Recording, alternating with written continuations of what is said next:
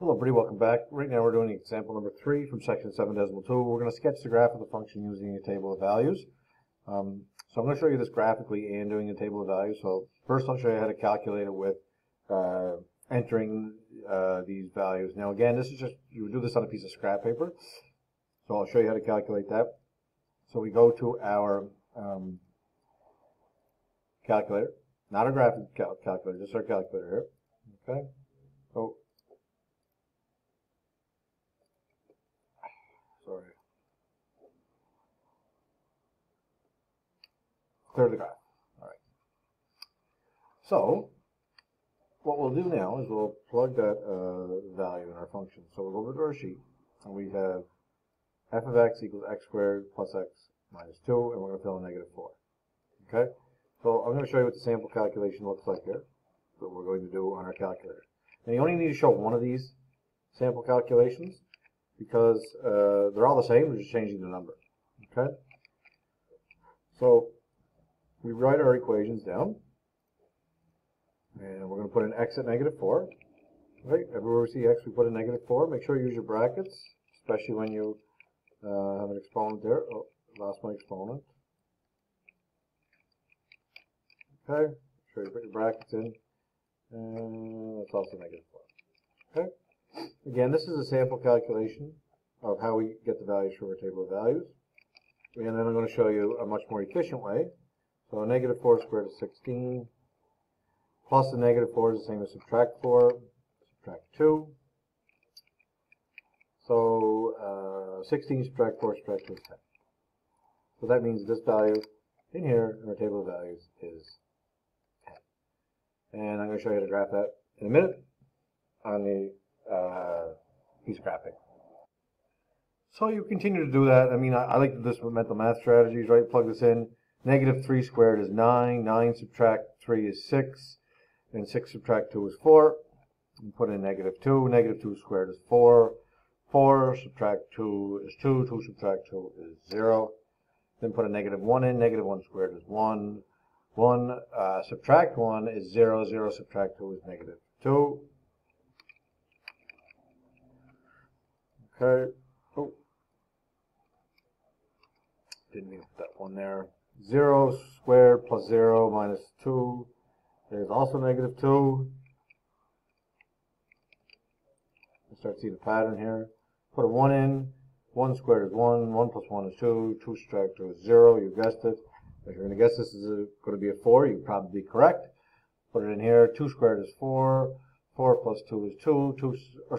4 plus 2 is 6. 6 subtract 2 is 4. Put 3 in here. 3 squared is 9. 9 plus 3 is 12. 12 subtract 2 is 10. And you see a pattern. You can do the last one. You're not going to need it. But you can put that in if you wish. Put a 4 in. 4 squared is 16. 16 plus 10. 16 plus 4 is 20. 20 subtract 2 is 18. So that one's not even going to be on our graph because we don't have 18. So we really don't need this one here. So we can just eliminate that. Okay. But it's okay. It's not round. But you'll notice that these points here, and there's symmetry right there. They're symmetrical. Okay. So we're going to graph these on. I'll graph these on Desmos for you, and you guys can just plot these on your graph. Okay. So get a fresh Desmos graph. I'm going to start right over. I like to keep it nice and clean.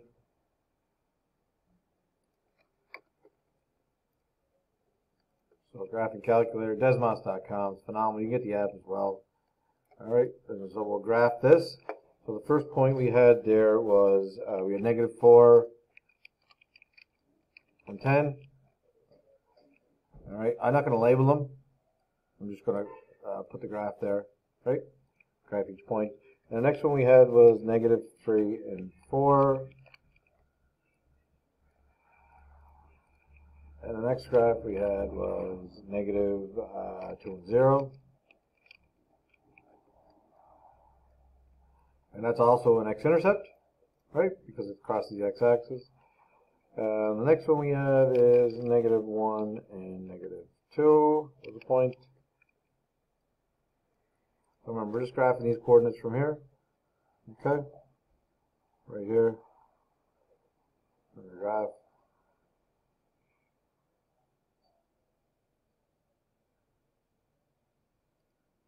And then we have our next point was at 0 and negative 2. Oh, negative 2, not positive 2. And the next one we have is at 1 and 0. There's another x-intercept.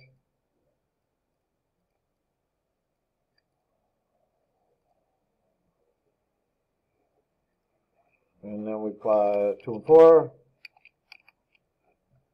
See the symmetry coming on, right? And then the last one we need is 3 and 10. So once we have our points, then we're going to do a nice smooth curve through. Obviously the vertex is going to be down here a little bit less. Alright? Once I grab my line, I'll plug that coordinate in for the vertex, and I'm going to show you how to calculate that manually. Then I'm going to show you how to do it on Desmos, which is great too, and the graphing technology. So what we're going to do is I'm going to draw a curve the best I can through that point. So remember the vertex is going to dip down a little bit here. If you want to calculate that point now, you can. If you want to do it later, you can as well. But maybe I'll do that first. I'll calculate the vertex. Okay? So vertex. Alright? So the vertex is going to be the value of the vertex, which is a coordinate, right? Okay? To get the x value, right? To get the x value of the vertex, we'll do that first. What you would do is you would take, you can take any of these. We did it before, so it's the axis of symmetry, right? So any two y values that are the same, we take half, right? And you can see that it's going to be 0.5. But you could take 3 and negative 4 and average those. You could take 1 and negative 2 and average those, or it doesn't make a difference. But you have to have two of the same y values to record the axis of symmetry. All right? So I'll do the 2 with the negative 2, so it's going to be negative 1 plus 0, and that whole thing is going to be divided by 2.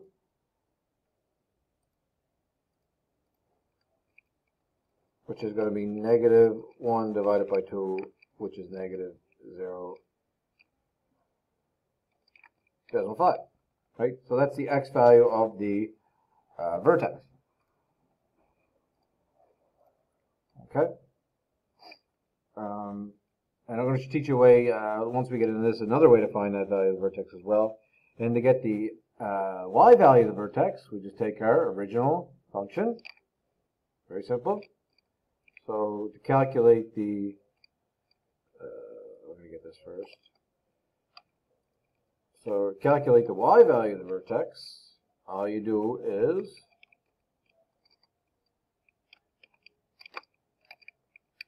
take your original function, f of x equals x squared plus x minus 2, right?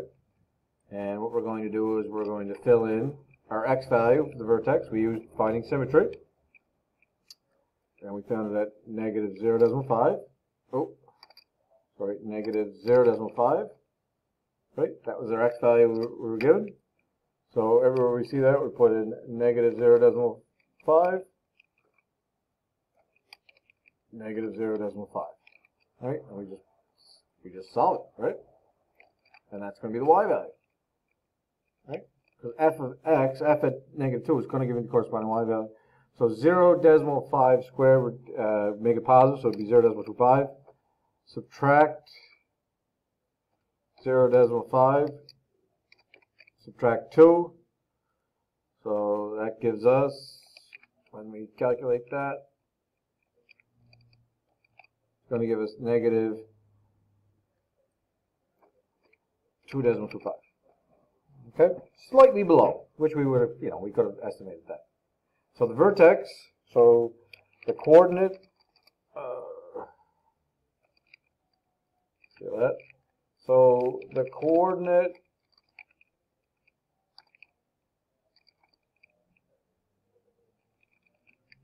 of the vertex is, and the x value is negative 0.5, and the y value is negative 2.25.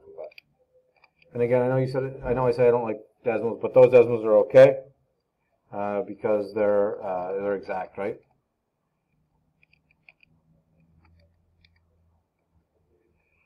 So now I'll put that point in my graph as well on Desmos, like as I was graphing there. So negative 0.5, comma, negative 2.25. You can see that dot's coming in there now.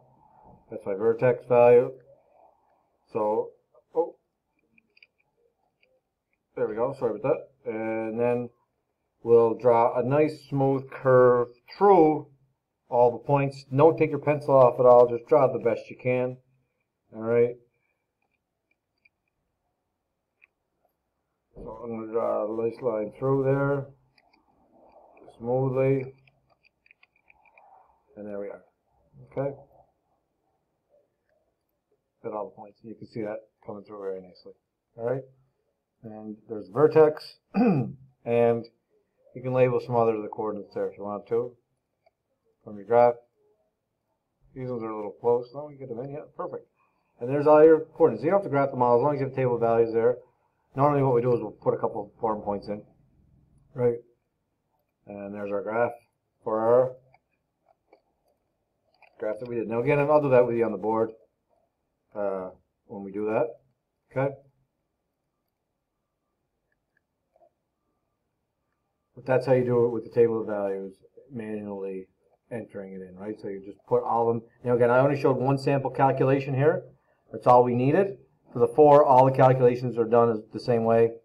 I got a couple more minutes left in this video, so what I'm going to do is I'm going to show you how to find this. This one's really nice because it gives you some nice numbers here for the x values, and again, you'll pick those. So I'm going to show you do this on the graphic technology as well. So go to our graphic technology. I'm going to do second function plus 712. That clears the RAM. Okay. We're going to go to y equals. Put our function in. Remember, y equals the same as f of x equals. Put in an x squared plus x, what was it, minus 2. So subtract 2. We graph. There's the equation we graphed before. And what we can do is we can hit second function table. And you'll notice it gives us all those values, which is nice, right? See the negative 4 and 10, negative 3 and 4, negative 2, 0, negative 1, 2, 0 and minus 2, 1 and 0, 2 and 4, 3 and 10, 4 and 18, which is awesome. Okay? Show you another quick way to find the vertex as well, because the vertex is not necessarily going to be in your table, right, of values. So to find the vertex, just hit your graph again. We go second function calc, and you'll see this minimum value. So if we hit 3, that'll take us to the minimum. We have left bound. So we go to the left side, just using your left cursor, anywhere. Hit enter. It'll draw a vertical line. Go right bound. Anywhere right bound, hit enter. It'll say guess, hit enter for a third and final time. And remember that vertex value we had was negative 0.5 and negative 2.25. Hit enter for a third time, and boom, there it is. Now, you'll notice that the x sometimes will have like a decimal negative 4.999. That's just because where it's pixelated, it might not be perfect. But that is exactly negative 0.5. I don't know why it does that, but I mean, Desmos, I love it because you just click on it and there it is. Okay? So that is how you use a table of values to graph a quadratic function.